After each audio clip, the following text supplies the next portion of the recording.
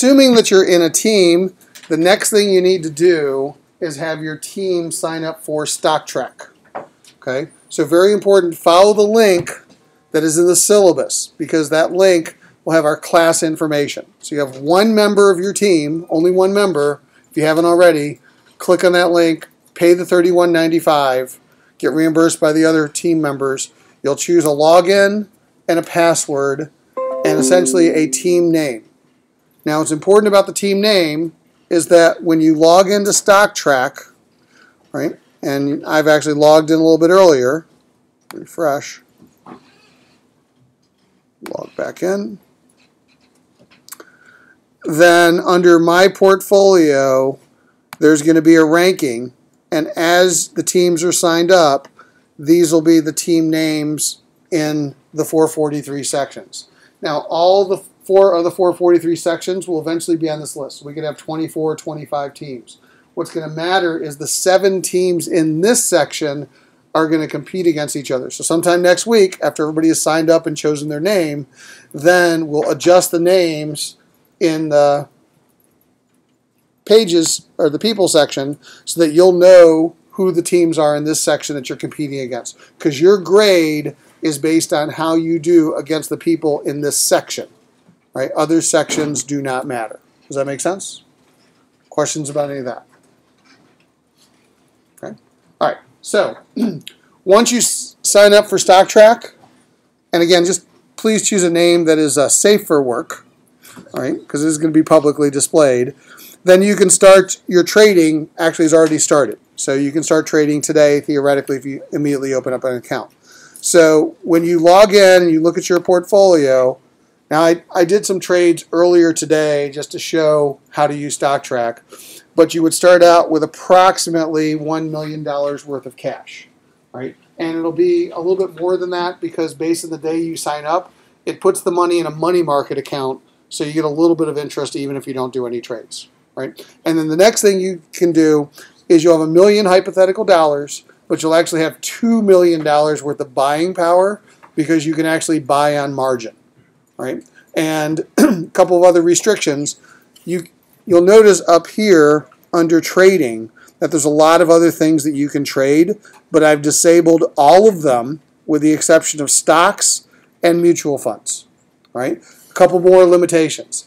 You cannot buy or sell a stock below $3 in price. This is not the Wolf of Wall Street, okay? So no penny stocks. You have to buy or sell a stock with at least $3. Now, if you buy it for more than $3 and it drops below 3, you can sell it, right? But there's no trading in penny stocks, right? And you can't put more than 25% of your original $1 million into any one company, right? So there's a little bit of forced diversification on the trading, right? And I disabled day trading. So whatever you buy today, you can't sell until tomorrow, the next business day. Or whatever you short today, you can't cover until the next business day, until tomorrow, right? Now, every night, and it doesn't do this until the end of the night, when you go to rankings, it will rank all of the teams by the portfolio value, right? In about 5.5 weeks, when we hit the first milestone of StockTrack trading, your ranking on this page will determine your grade based on the people that are in this section, right? And you're really just playing against them. Now, I'm not really playing against you. I'm just kind of having some fun picking some stocks, but just to show you how it works. So let's say I want to come in here to trading. I go to stocks, and earlier today I bought some stocks. So what I'll do is I'll buy somebody else. And what I'm going to do is I'm going to buy Costco. So I either type in the ticker symbol or the company name, and then it'll give me a current price. So right now Costco is trading at $143 a share. So what I'm going to do is I'm going to buy, I don't know, 3,000 shares of Costco. I can do a market order. I can do a limit order.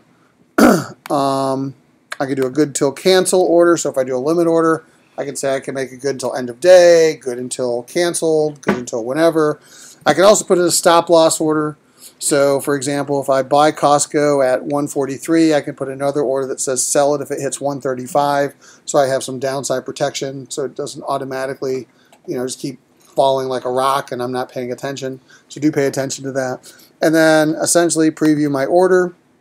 And then what it'll also tell me is this is a $431,000 order, which is more than the maximum $250,000 I can put in any one stock.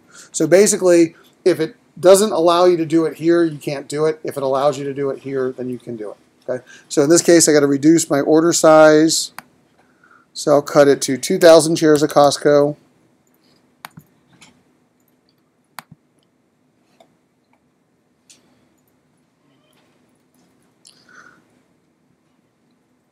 Okay. All right. I'll cut it to 1,800 shares, 1,700 shares of Costco. Still up 250,000. That's math.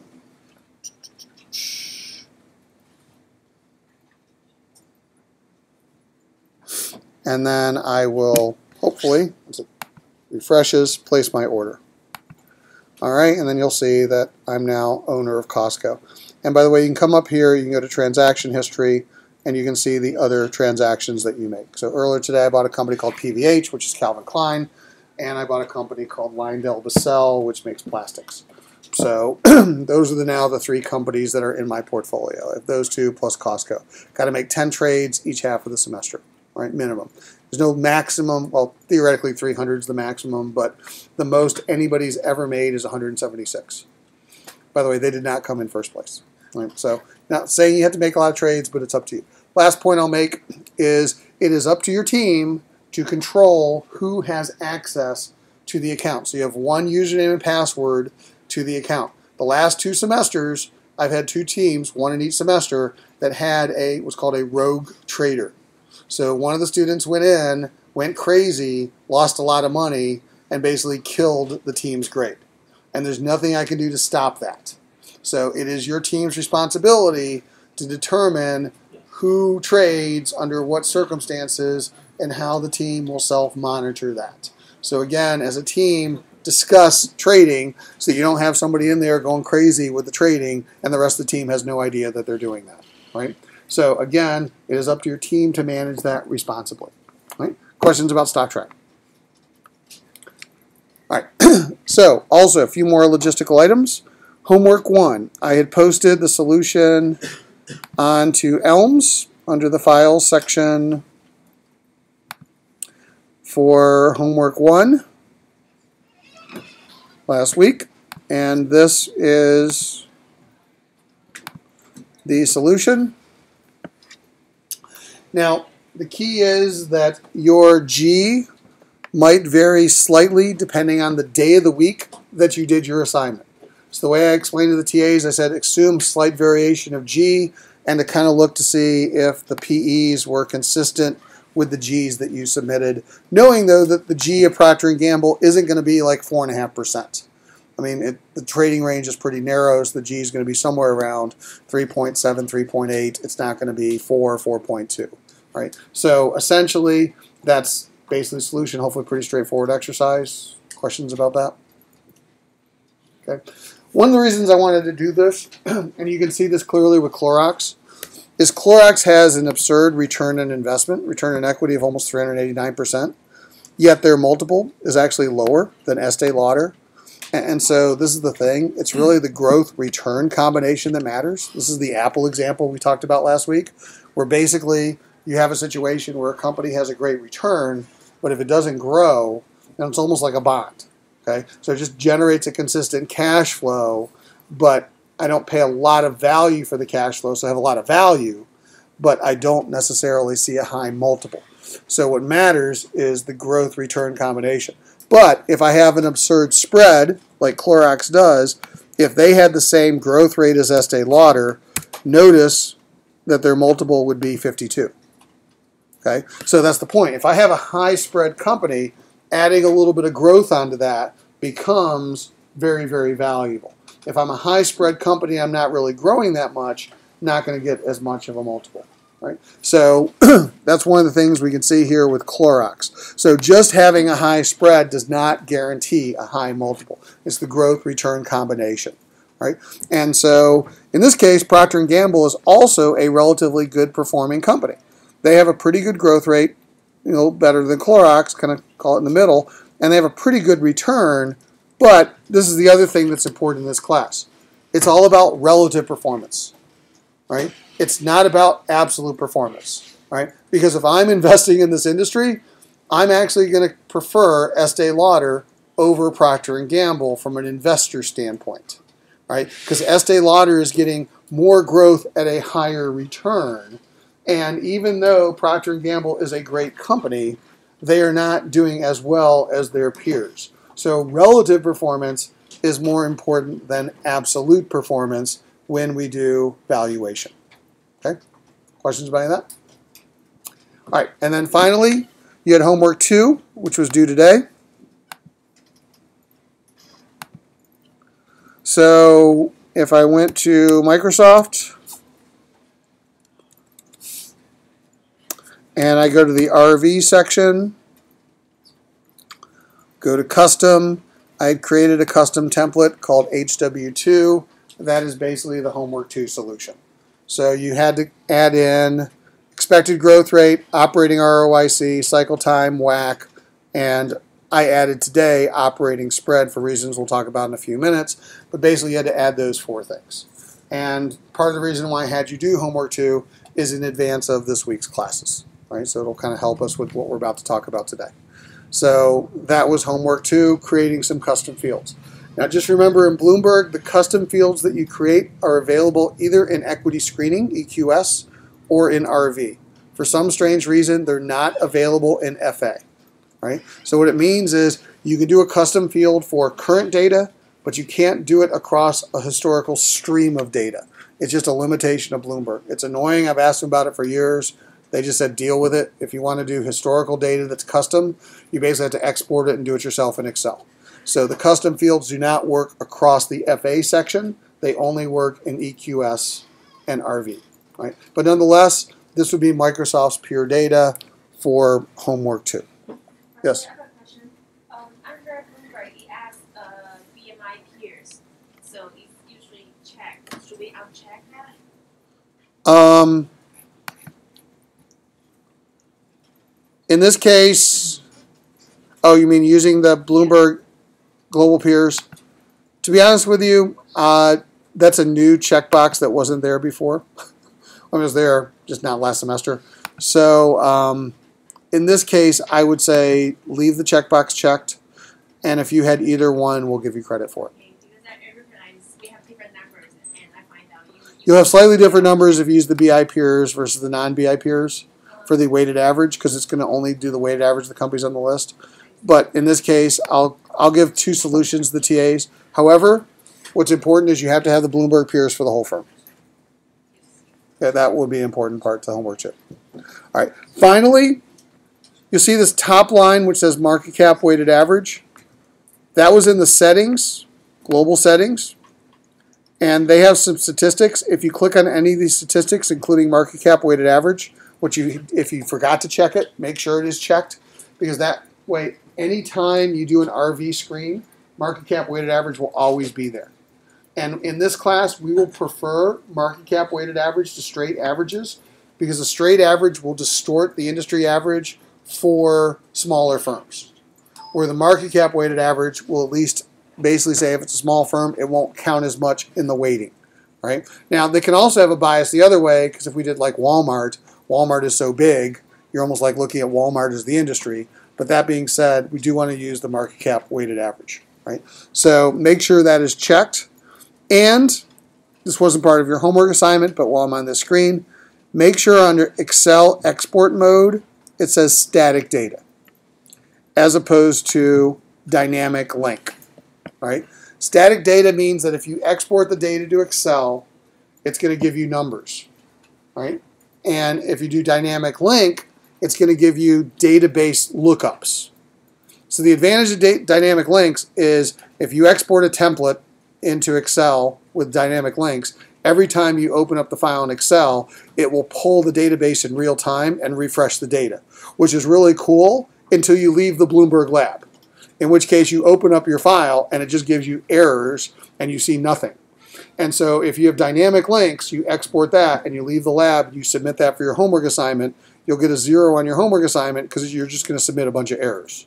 So it's very important to export data that is static, just because you won't have access to the Bloomberg terminals, right, outside of this lab. So one thing you might just want to change is one of your default options. Right? That was homework 2. Questions about that? All right. So today, what we're going to spend our time on this week is EIC. I posted lecture note 2, and we're going to start going through lecture note 2. And the idea of lecture note 2 of EIC is E stands for economy, I stands for industry, C stands for company. And the idea is, and I said this in the first day of class, that approximately half of a company's performance is going to be based on the industry it's in. Right? So EIC is a way of analyzing the external environment to get a better sense of the industry performance, and more importantly, to predict what could happen in the future to the industry's performance. Okay? So let's start out with the economy. If you've read any newspaper business headline in the last 2 weeks, then you can see that the stock markets have been driven by economic data, right? That basically people are really getting nervous about the economy, and as a result, for example, in Europe, bank stocks are getting crushed. In the U.S., IT stocks are getting crushed, right? And people are, you see the NASDAQ, which is down to like, what, 4,000, something like that? Is it below 4,000 today? I'm trying to remember where the NASDAQ is. I'm sorry? Lost 3%. Yeah, the NASDAQ is just going down and down and down. In fact, let's do a quick look here in Google Finance. The NASDAQ is down to 4,200. Yeah, it's heading towards 4,000. So all I'm saying is that it's the economic industry data that's having a lot of impact on the marketplace. So with that in mind, let's go back to EIC. So when we do economic analysis of the EIC framework, we're really going to try and answer 2 questions this semester. Question number 1 is, how does the economic environment affect company performance, company and industry performance, right? And the general idea is that when the economy's worse, there's going to be less cash flows for these industries, and therefore the companies in the industries, and then they'll be less valuable. When the economy is better, then they will have more cash flows and be more valuable, right? So, 2 things. In Bloomberg, Stas probably showed you 2 screens. Showed you many screens, but 2 screens that are relevant to us. One is ECFC,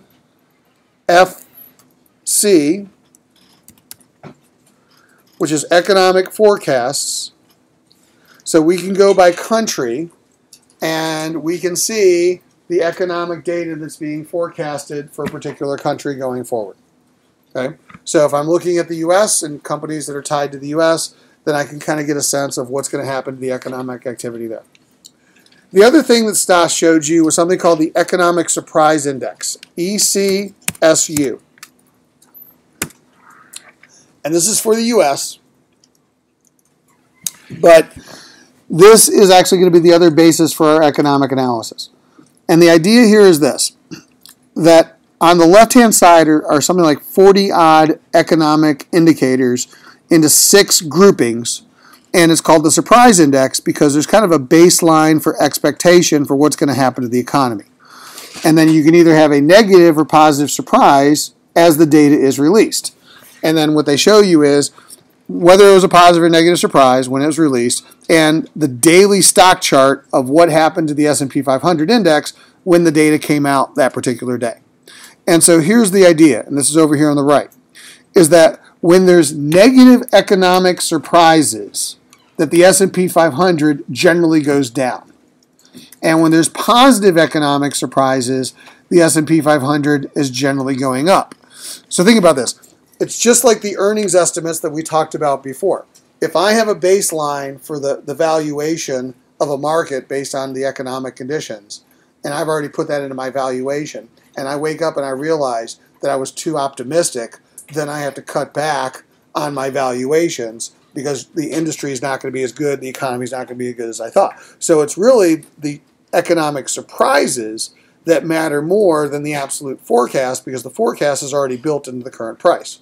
And so that's really what the surprise index is telling us. So if you really want to see what's happening to the U.S. stock market in action, it's right here on the screen. Because 5 of the 6 buckets of economic activity have had huge negative surprises recently. With the exception of labor, which had better employment in the fourth quarter than people thought. But other than that, all the other economic data is not just worse, it's worse than expected. Right? And that's what's causing the chaos in the marketplace today. Right? So that's the idea, is that when we get more negative downtrends in the economic index news, we're going to see worse performance for companies. And then we see, in this case, S&P 500, proxy for the big companies we're analyzing this semester, we see good news, companies do better. So this is the loose correlation we're going to make this semester, which is companies are tied to the, industries are tied to the economy. So the next question is, how is an individual company tied to the overall S&P 500 index or to the industries? Well, how do we tie the performance of a company to the S&P 500 index? Is there a metric that allows us to do that?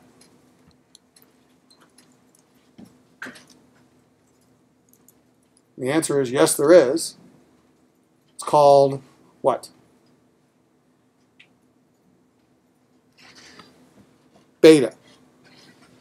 Right? What is beta? Yeah. Between what? Yeah. So if I said a company has a beta of 1, what does it mean? When the S&P 500 goes up 1, so does the reaction is the same as 1 point. All right. If I said the beta is 1.5. Then if this S&P 500 goes up 1, then the stock would go up 1.5. And if the S&P 500 goes down 1%? Then it would go down 1.5. So if a company has a higher beta than 1, that means it's going to go up faster and down faster than the general market. And if a beta of less than 1, it means it's not going to go up or down as fast. And if it's 1, it goes exactly with the index. So here's the point. Transitive property. If the S&P 500 is going to be driven by economic conditions, then how does my company compare to the S&P 500? So in this case, if my beta is 1, then I'm going to have the same S&P 500 sensitivity as the average company to changes in the economy.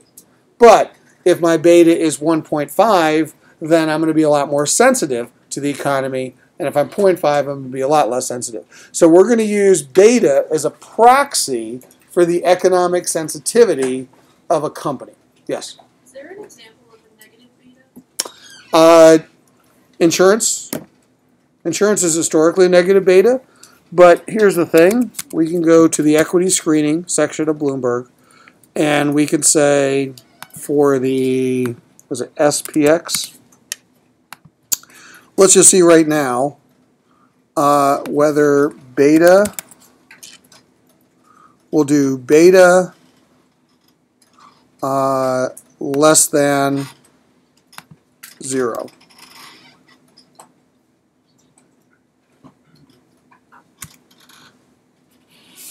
And the answer is, right now, in the S&P 500, there are no companies with a beta less than 0. Okay? So let's take out the S&P 500, and let's just look and see if there are companies with betas less than 0. And we'll go to, I don't know, well, in the U.S., North America, United States. Okay. Whoa.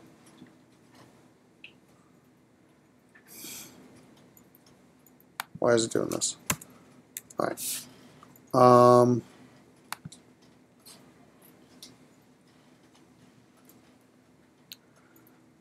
See if there's anybody in the U.S. less than 0. Anyways, but that would be the point. Is in the S&P 500 right now, there's not. So you're really looking for a low beta. All right, taking too long on Bloomberg. Let's see if it comes back to us later. So, well, let me just go here. Let's go back to our Microsoft example. 2 ways to get beta. One is if you're on a company, on a Microsoft, just type in beta. And then it will actually calculate a real-time beta for you. Now, and you can see that the way they're doing it here, is they're plotting against the S&P 500 index. They're looking at, in this case, weekly data right here. So they're looking at the weekly change of the S&P 500, weekly change of Microsoft, scatter diagram, draw trend line, slope of that trend line, raw beta.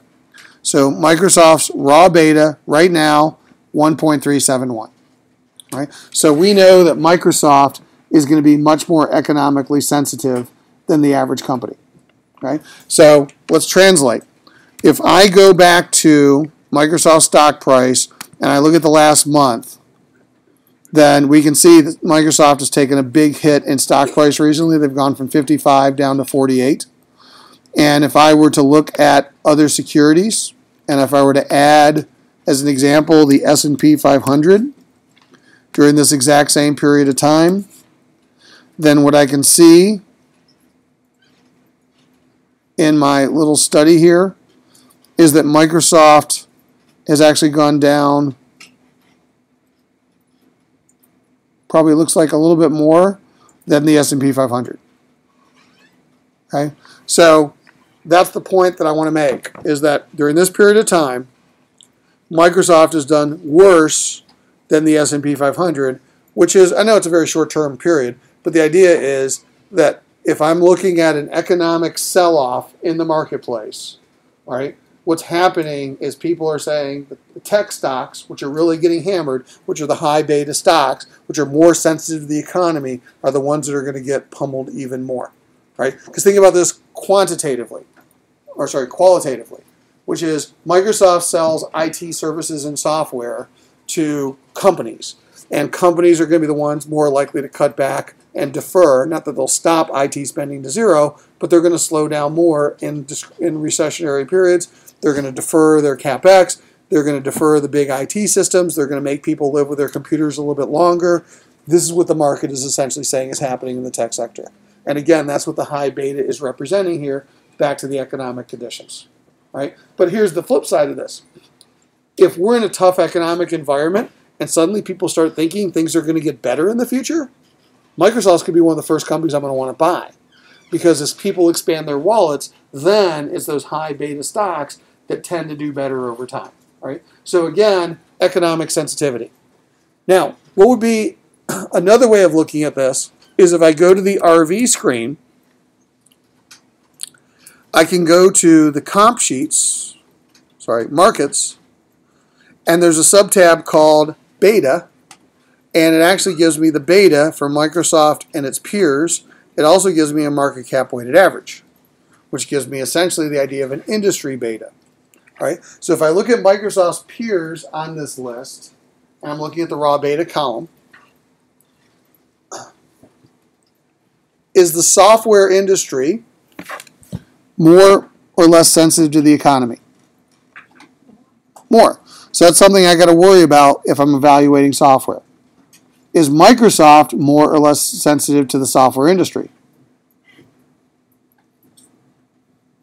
Who's going to be more sensitive to economic changes? The average firm in the industry or Microsoft? Microsoft. So that's also another important point to know. Okay, so I kind of want to know the industry beta, and I want to know the company against the industry. Now, you'll also notice in Bloomberg there's something called the adjusted beta. And by default, Bloomberg uses adjusted beta. So if you do CAPM, you do WAC, they use adjusted beta. What adjusted beta is, you can see the formula right on the screen. It's 2/3 of the raw and 1/3 of 1. So the adjusted beta basically just puts in a regression coefficient, because the idea is that statisticians believe in regression to the mean. So what they do is they just move the beta 1/3 closer to the mean, whatever the mean is. All right, and that's the idea of an adjusted beta. So for purposes of this class, I don't want to get into an academic debate because there is no right answer of whether we should use the raw or the adjusted. I'm just going to say for purposes of economic analysis, I'm choosing raw. All right? And the reason why I'm choosing raw is because if I want to know the economic sensitivity, I want to know exactly how a company is changing against the index in terms of making the economic sensitivity determination. So Bloomberg will use adjusted beta for the WAC, that's fine, but we're going to use raw when we talk about economic sensitivity. Questions about any of that? That's the E part of your homework assignment that you're going to have to do this week. All right, let's talk about the I. So the next part is industry analysis. And I want you to think about the industry analysis differently than you probably have in the past. Right? And so in this class,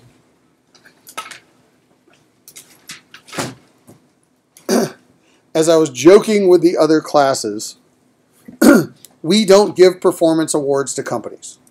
Right? Everybody doesn't just do well. Right? In the real world, it's relative performance. All right? Or as the joke that I gave with Star Wars is the old Yoda saying, you know, there is no try. You either do or you don't. Okay? So basically, there was a Super Bowl last night. There was a winner, there was a loser. Right? And that's the way we need to look at it. It wasn't like, oh, they made the Super Bowl, that's great. So in finance, it's all about relative performance. So we're going to care a lot about relative performance, and that's how we're going to score people. So when we talk about the attractiveness of an industry, number one, an attractive industry is going to be financially attractive. Number two, we're going to score it based on spread. So an attractive industry is going to be an industry that is positive NPV, which means it's going to have a positive spread. So ROIC versus WACC is an indication of an attractive industry, right? And that is the way we're going to define an attractive industry, right? Because it's based on the concept of NPV. Second, companies. Companies can do well because they're an attractive industry. Has nothing to do with whether they have competitive advantage, right? So I also want you to define competitive advantage differently in this class than you have in other classes, right? So the definition that I want us to use for competitive advantage is this one: performance relative to peers, all right? So if you're in an attractive industry but you're not outperforming your peers, you could be doing well because you're in an attractive industry. Doesn't mean you're a great company, right? So to be a great company, you have to consistently outperform your peers, right? So back to oil. When oil was $100 a barrel, it didn't matter. You could know nothing about oil. You could buy land in North Dakota. You could hire a few experts and go dig a well, and you could make money and still have a really good return because the oil price was so high and so forgiving, it was really easy to make money in the industry, right? When oil is down to $30 a barrel, it's a completely different story. That unless you really know what you're doing, you're going to struggle. And even the people that really know what they're doing are going to struggle. So then it's very important to look at, again, the relative performance, not the absolute. So here's the point. Let's go back to the Microsoft example. If I use the BI peers, which is this entire list, and I go to our custom homework 2, so I had you do homework 2, and I added onto this to make life easier, you guys created an operating spread. So you can just hit add column and then add operating spread to your homework 2 tab. That's this one over here, which is basically ROIC minus WACC, or operating ROIC minus WACC. Is this list of companies, is this an attractive industry?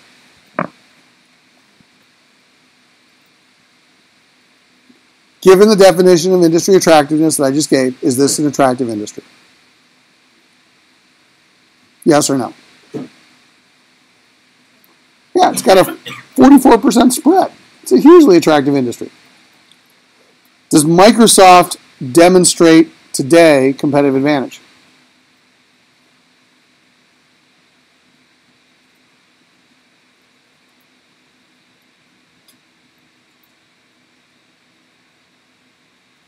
So attractive industry, now looking at Microsoft, competitive advantage, yes or no? Why? Why can you say yes? Yeah, because they're making a 51% spread in an industry making a 44% spread. Everybody see that?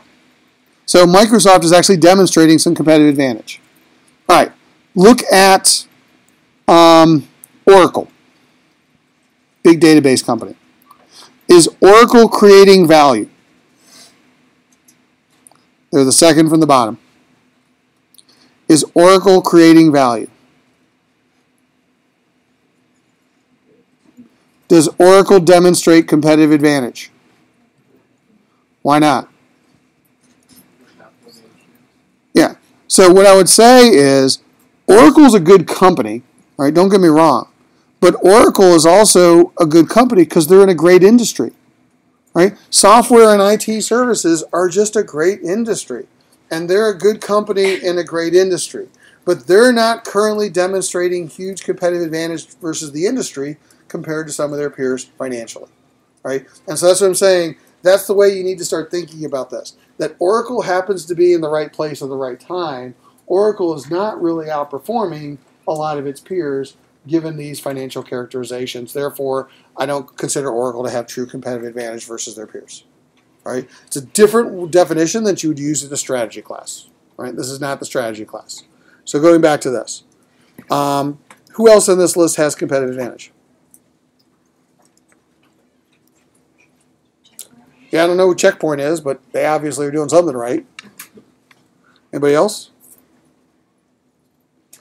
Not that we see. Right? So let me just pull up another industry.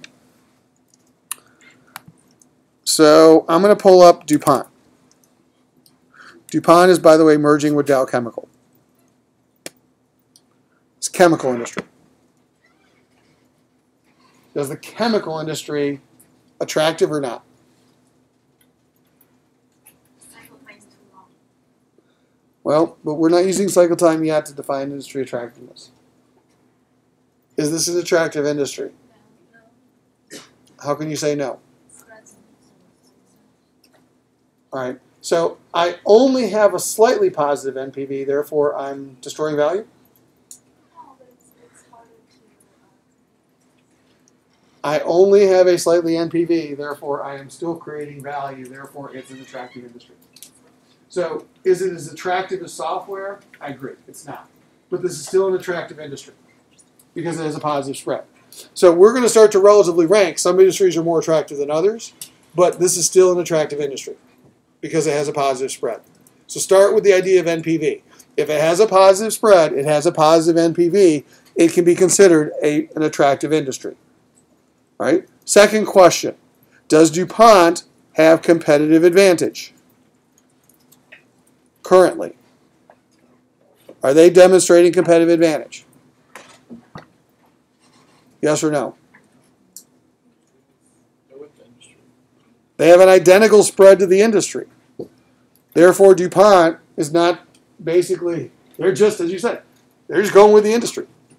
They are an average player in a slightly above average industry. Right? Which, given that everybody else is doing a lot better, I'm not all that excited about. But the point is, that's the point. They're not demonstrating competitive advantage. Is there somebody demonstrating competitive advantage in this industry? Yeah. Who? WR. Yeah, WR Grace could be one of them. They're at 20%. Now, this is a global list. Why it switched to a global list, I don't know. But nonetheless, so I'll uncheck this, and I'll just go back to the U.S. for the time being. Make it a simpler list to look at. Look at the U.S. peers. Outside of WR Grace, there's no one in this industry doing well. Right? In fact, you have to go outside the U.S. to find chemical companies that are actually reasonably doing well. And that's one of the challenges that's causing Dow and DuPont to want to merge. Yes? It just means that Bloomberg can't calculate it for whatever reason. So it may be negative or may just be missing data in one of the custom fields that we created, unfortunately. All right. One other quick one. I was looking at McDonald's with the previous class, so I'll do it with you guys. What about McDonald's?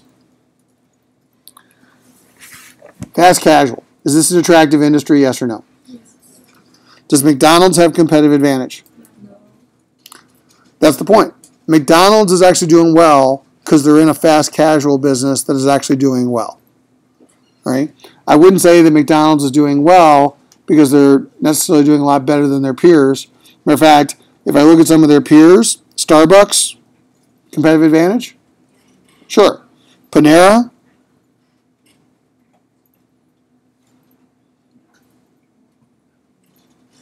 Panera?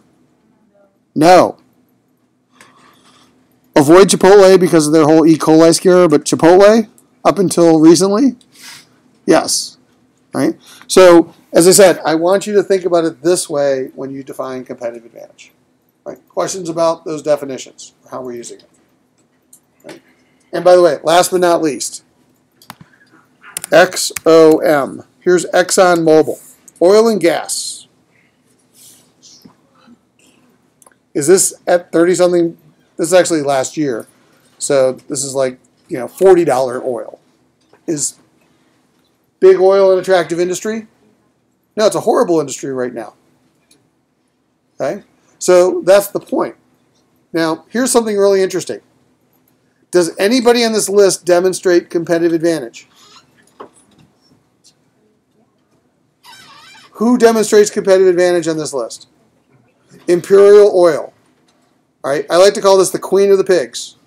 All right? So they just happen to suck less than the total suckage of the entire industry. So this industry sucks, but they're doing something so that they suck less, hence can still have competitive advantage. So the point of competitive advantage, as we will look at it in this section, is that we're going to look at competitive advantage as relative performance. So you could be in a bad industry, but be a good company relative to your peers. You can also be a great company, but not be creating as much value as some of your peers because you're in such a good industry. So again, competitive advantage is about relative performance.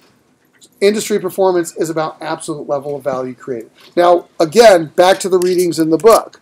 If you haven't read the book, second half of these lecture notes I'm not going to get to, and they'll be very important for next week, which talks about how to do DCF and economic profit valuation methodologies. I'm assuming that the book does a good job of covering it. I'm not going to talk about it in the lecture notes. We're not going to have time. But one of the other things that the book does talk about, which is important to understand, is this is a slide right out of the book. And what it shows you is that over time, different industries had different levels of ROIC. This is like a 40-year period of time. It showed the ranges of industry. But that was the point.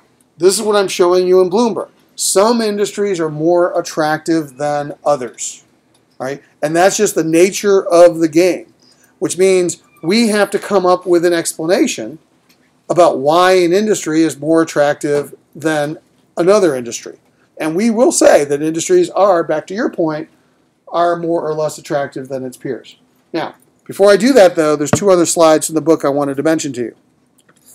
This slide should be burned in the back of your brain if you're ever going to be a finance person for the rest of your life. Right? What this slide basically shows you is that over time, no matter who you are, it is difficult to maintain high ROIC. And what McKinsey did is they broke companies into quintiles of ROIC performance, proxy for spread. And they basically said, buy and hold. What happens every year out to companies that were in the top quintile of ROIC for publicly traded companies? And the answer is, over time, you see regression to the mean no matter who you are. All right? And this is why I could say comfortably at the beginning of class that no matter how good Apple was doing, this is what they're facing over time. You're not going to stay this level of high performance forever. It just doesn't happen. That's why I can say Google. No matter how well Google, who's now the world's most valuable company, is doing, they're not going to maintain it forever. In fact, it was funny that there was a newspaper article last year that said Apple was going to be the first trillion-dollar company. They've now replaced it and recycled the exact same newspaper article that says Google will be the first trillion-dollar company. Right? And I'm telling you, neither one of them will be the first trillion-dollar company. I'm not saying there's not a small probability this could happen, but I think it's unlikely for this reason.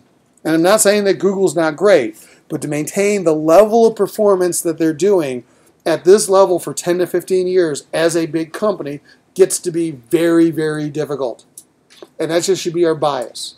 Our bias is it's the exception, not the rule, to have great performance forever. It can happen, but it's very rare. Right?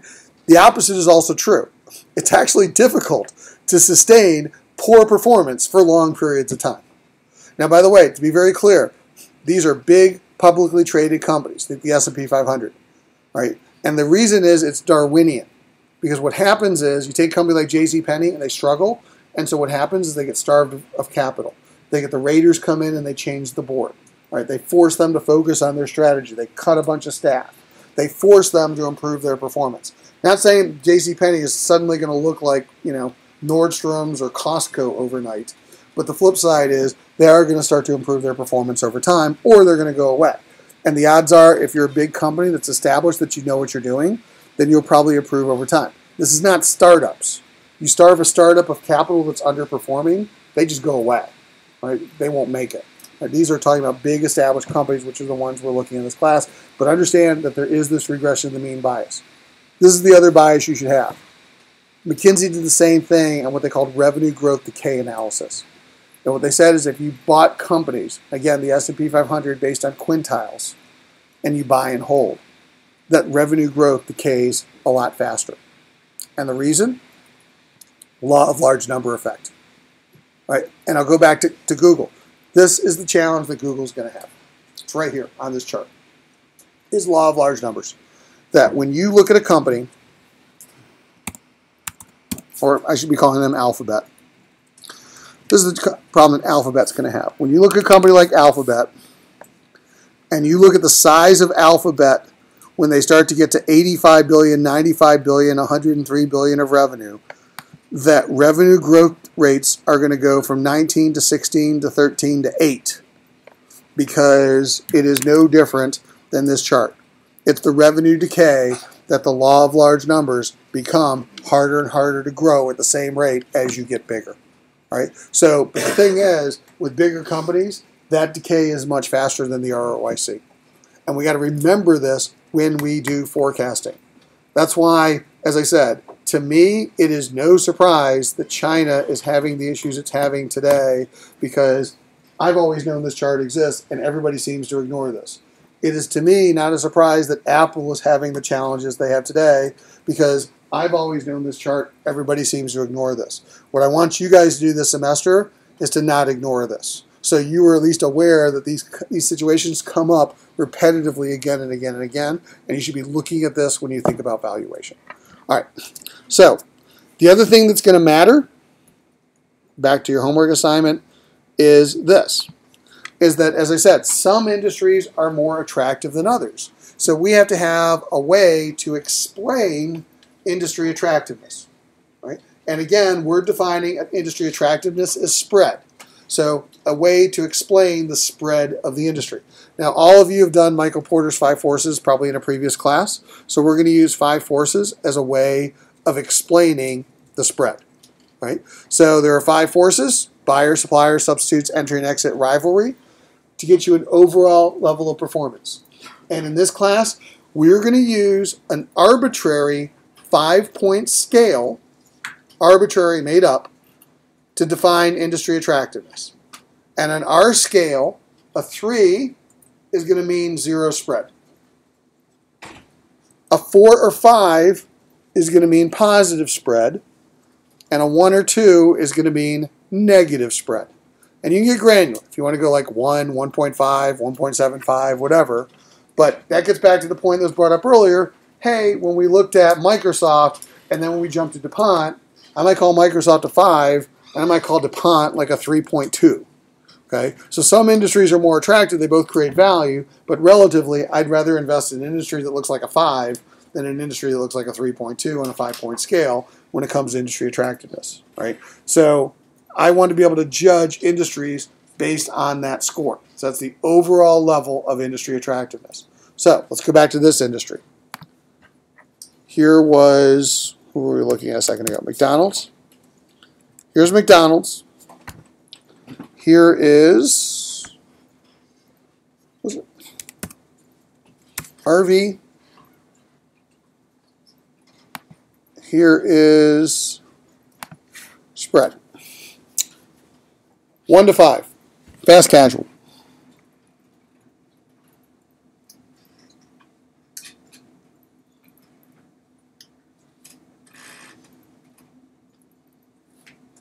This industry makes 31% ROIC. Again, historically, the best industry over a very long period of time averaged around 40 of operating ROIC, and the average company was around 10. And fast casual right now is at 30. So what do you want to score that? All right, call it a 4.5. All right, so this is a pretty darn attractive industry. We'll call that a 4.5. All right, everybody with me on that? Okay, so here's the next piece. For each one of these forces, we have to score the forces. So, in fact, I'll do this in Excel, make it even easier. Okay, so what were they? We had buyer, supplier, substitute, entry and exit, rivalry, overall. We have to, using those other 5 forces, explain why this is such an attractive industry. Now, it's not a pure average, because some forces could matter more than the others, but which of the 5 forces explain why fast casual is such a great business?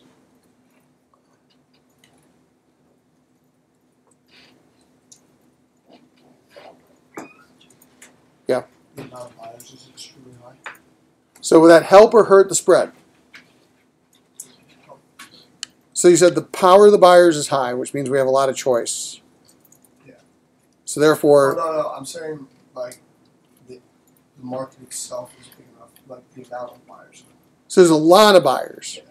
And there's actually so many buyers that the choices that we have don't really matter too much. Yeah. Okay? So here's the point, and this is initially counterintuitive, but will become extremely intuitive when you actually think about it. The way I want you to score each force is not whether or not that force is strong, but I want you to score the force as to how that impacts the spread of the industry. So does buyer power, as you define it, help the spread, 4 or 5, hurt the spread, 1 or 2, cause the spread to not really matter, 3? Do you think it's going to hurt the spread or help the spread? Help. So 4 or 5. So here's the point. Even though you think buyer power is weak because there's so many people out there that they're not really having to fight too much for customers very hard, then you're saying that the buyers don't have a lot of power and therefore the industry is doing well. So in this case, low buyer power doesn't mean a low score. Low buyer power means good spread, which means high score on this table. So we're tying everything to the impact on spread as we do this. So give me a number again for that. I'd say 4, 3. Okay. If you say 3, you're telling me... No, I said 4.3. Oh, 4.3. 4.3. Okay, I'm sorry. I said 4 or 3. I was like, okay. So 4.3. By the way, if we just went down the list and used 4.3 for all of this, would that be a problem? Yes. You can't call the industry a 4.5, use the scale we're doing, and have every number below 4.5. Like at least something on that list has to explain the 4.5. Right? So it's not additive. You don't add the list together. You look at each of the items as whether something is explaining it. So getting back to his 4.3, assuming we agree with his 4.3, what force explains the 4.5? What's so great about fast food, fast casual? Yep. It's hard for new competitors to become big and have a brand name. So which of these would you put that under? I'm not sure if that's something Okay. Well, let's call it entry exit. Right? So give me a score for that one. 4.8 maybe. Okay.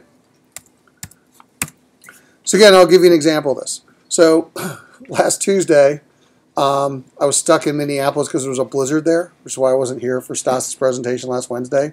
So on a spur of the moment, because I was going to be trapped until late Wednesday night, there was an AC/DC concert in Vegas. So I went to go see AC/DC last Friday.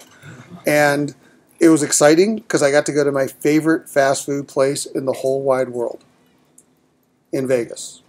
Anybody know what that is? For fast food. In-N-Out Burger. All right, In-N-Out Burger is great. And everybody, either you know In-N-Out and you know how great it is, or you're like, I have no idea what they're talking about. But here's the point. In-N-Out Burger's only in the desert Southwest. They're in California, they're in Nevada, they're a little bit in Arizona. They got a couple in Texas, and that's it. You just don't get them on the East Coast. And it's not that they're not popular, and it's not that they're not, valuable. It's just so expensive to build out national chains, right? And I think that's the point that you're seeing here, is that, believe it or not, when you think about true national brands for fast food, there's really not that many of them, right? And that gives companies like the McDonald's, the Wendy's, the Burger Kings, the Taco Bells a lot of power because there aren't that many national chains. And in a way, going back to your choice, there's so many consumers and there's not that many national chains. It, A, is a barrier to becoming a national chain, and B, they tend to do well. And that's why when they compete, they generally don't compete on price. I mean, look at the prices that you pay. They're all pretty high. What they compete on is what? I'm sorry? Quality to some degree. Taco Bell, horse meat, I don't know. Chipotle, E. coli, I worry about that. But yeah, you can argue quality. Or what else do they compete on? Cost. I'm sorry? Cost. No, I don't think they compete on price. I really don't. Like how unique they are. Like with the Yeah, there's uniqueness to the food, or they compete on bundles. They'll bundle things together, right? And by the way, the worst performing thing financially at a fast food restaurant is the burger. They don't make any money on the burger. They make 90% margins on the fries and the drink. So that's the point. They bundle the burger, the fry, and the drink because that's where they make the money, and it's all margin. The drink costs them like 5 cents. The fries cost them like 5 cents. All right? The burger actually does cost like $1 something, or the chicken sandwich is the expensive part. So that's the point. They bundle all these things together. They tend not to compete on price. Now that is slightly changing. Because if you look at the most recent data in the marketplace, we've had bad economic news, more price sensitivity. Who started the price wars in fast food? This is recent.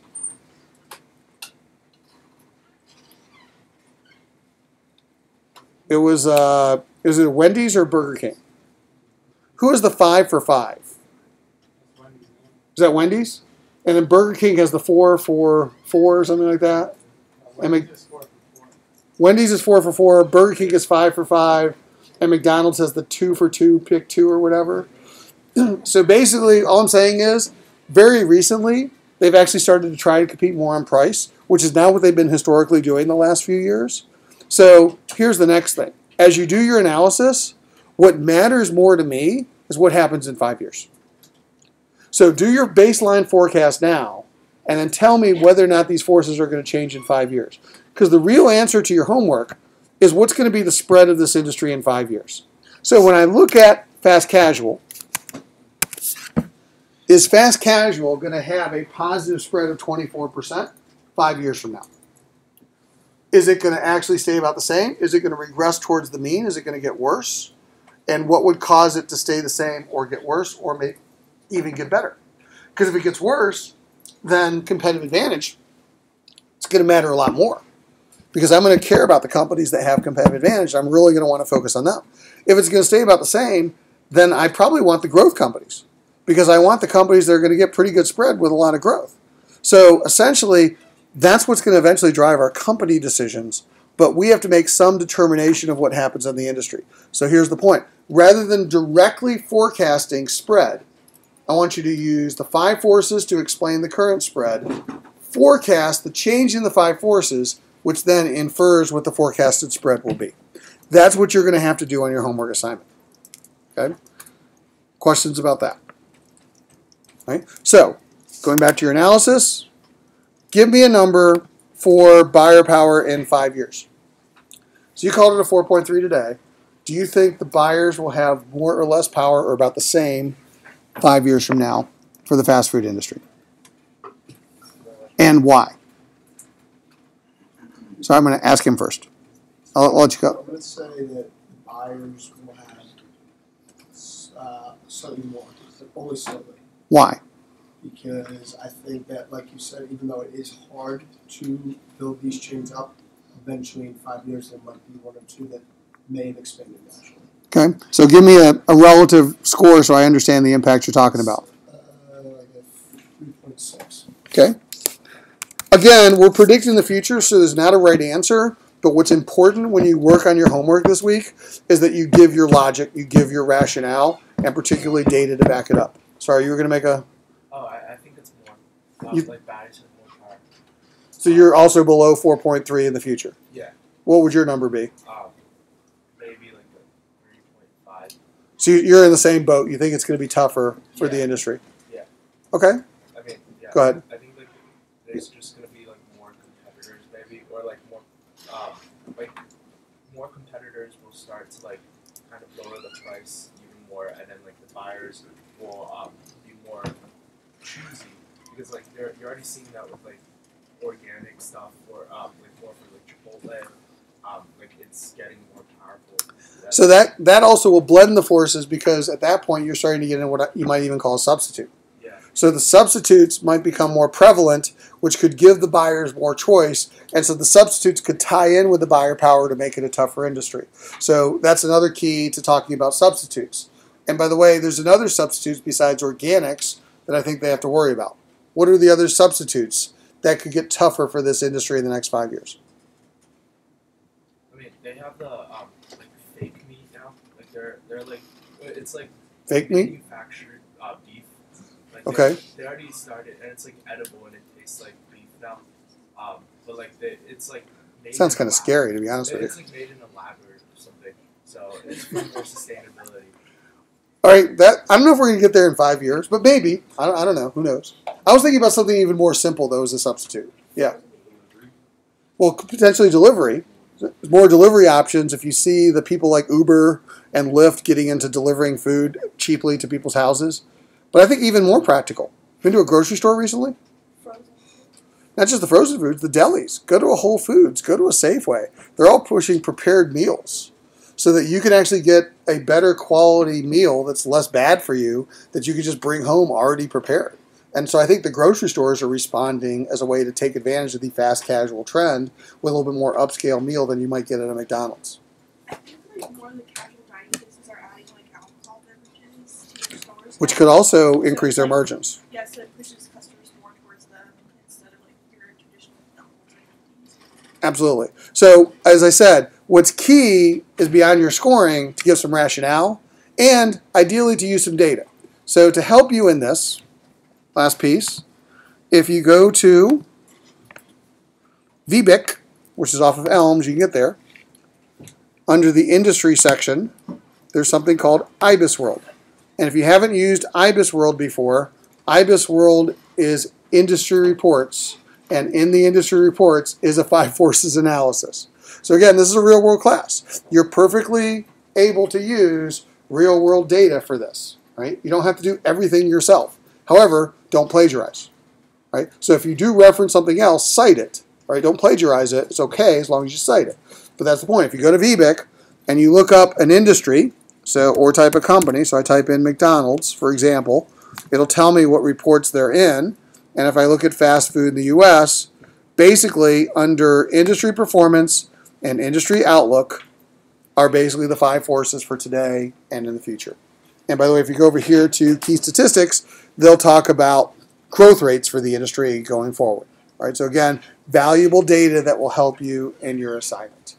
All right, so what's going to happen, again, about 4:30 this afternoon, is when homework 3 becomes available, you're going to basically, as individuals, you're going to have to do an economic analysis using what we talked about earlier. You're going to have to do a 5 forces assessment on the spread, so you're going to get the spread template back out, and you're going to have to talk about the attractiveness of the industry today and in 5 years, and then you're going to have to use some additional logic and rationale to tell me what stocks you think will do better given all of that analysis that you would invest in. And you're going to have to write this up in a 300 to 500 word paper. I forgot how many words I said it was going to be, but it's all in the assignment. So it's actually kind of a major assignment to put all these pieces together, but nonetheless, it is a good way to tie it all together.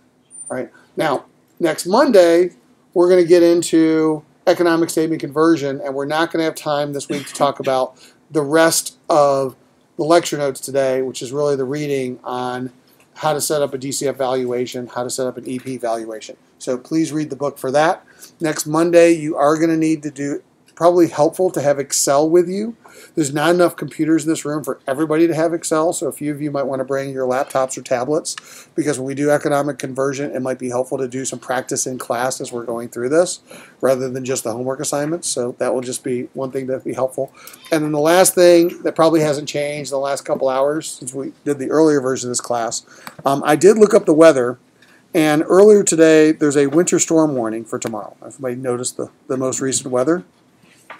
See if they've updated it. So they've gone from a couple of flurries to 4 to 8 inches of snow tomorrow, particularly worse in the northern and western suburbs.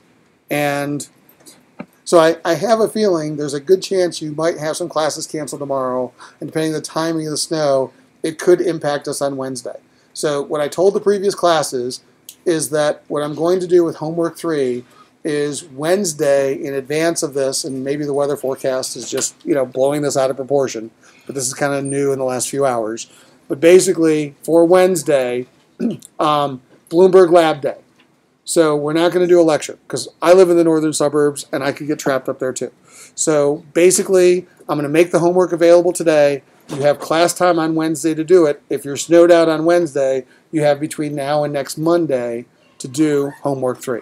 So I'm going to make homework 3 available today, give you class time in lieu of the snow day, because it's a bigger homework assignment anyways, to apply what we've done. Make sure, and this is key, you do the readings in advance of next week, because as I said, we're going to do economic statement conversion next Monday, and that one, if you're not prepared for it, you could really struggle with. So if nothing else, read the chapters on economic statement conversion. All right, questions about any of that? Okay, see everybody next Monday at this point.